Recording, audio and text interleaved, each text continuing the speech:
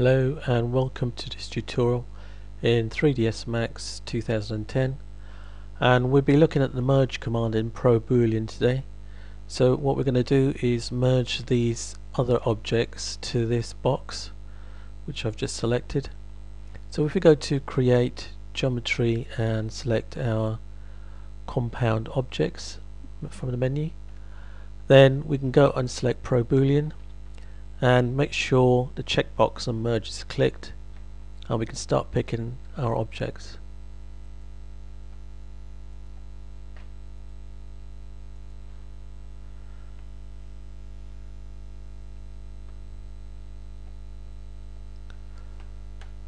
Now as you can see, all the items have been merged together.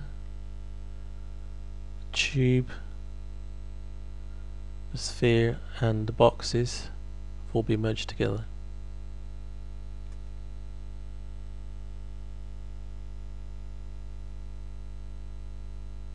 Look underneath.